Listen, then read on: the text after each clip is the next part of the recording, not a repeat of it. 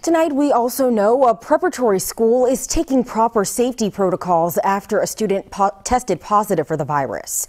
Dr. Paul Harrington, head of school at Pope Francis Preparatory School in Springfield, said that the student who tested positive has not been on campus for 6 days, and there is no indication that it spread. Today, 22 News received a copy of an email addressed to both students and parents from Dr. Harrington, which states in part that this note is to inform you that the school received a call from a parent informing us that their student has tested positive for COVID-19. The school is currently working to determine if any students may have been in close contact with that positive student.